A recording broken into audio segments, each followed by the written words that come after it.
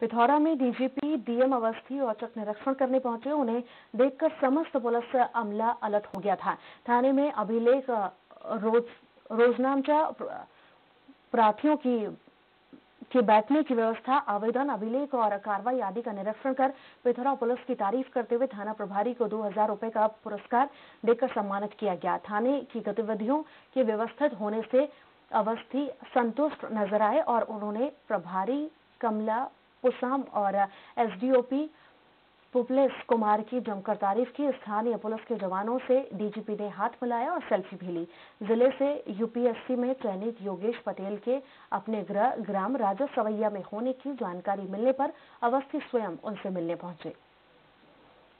Police के जो कर्मचारी थे वो यूनिफॉर्म में थे, रिपोर्ट हो रही थी। हमारे आने के कुछ ही मिनट बाद महिला टीआई उपस्थित हो गई और कुल मिला के कुछ चीज़ों को अगर ध्यान दिया जाए तो रिकॉर्ड है जैसे उसे पूरा करना है, लेकिन 4 महीने में काम अच्छा किया है।